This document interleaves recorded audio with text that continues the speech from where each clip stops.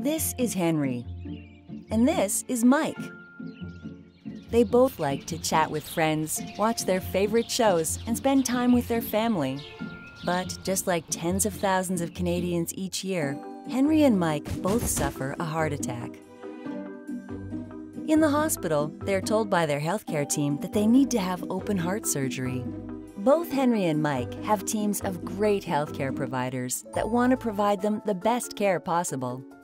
Henry goes through the traditional pathway, while Mike is on the new cardiac ERAS plan. While waiting for surgery, Henry is resting at home. Meanwhile, Mike is following a personalized training regimen designed by his healthcare team to get him ready for surgery. Just like preparing for a marathon, Mike is learning and preparing his body and mind for the best possible outcome. Mike learns about the importance of stopping smoking and drinking.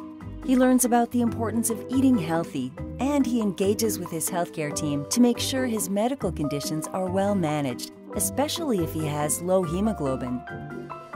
He also learns about mobility before and as soon as the first day after surgery. His whole family gets involved and encourages him during the training process.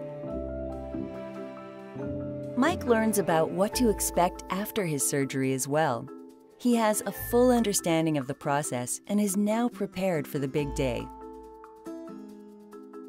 Even leading up to the day of surgery, Mike is given specific instructions for proper infection prevention measures and carbohydrate drinks. Mike is encouraged to drink a clear sports drink or apple juice up to 2 hours before surgery. In the operating room, both Henry and Mike's healthcare teams are well trained in providing great care. But Mike's healthcare team is empowered by the knowledge of cardiac ERAS to further enhance his care. After surgery, Mike's healthcare team continue to use goals of cardiac ERAS to get him progressing smoothly through his recovery. Because of all the hard work that Mike and his team put in before, during, and after the surgery, Mike is able to recover faster and sooner than Henry. Henry and Mike both recovered from their heart attacks after surgery. But with cardiac ERAS, Mike was able to recover faster, decrease his risk of complications, and get back to living life sooner. Be like Mike. Choose cardiac ERAS.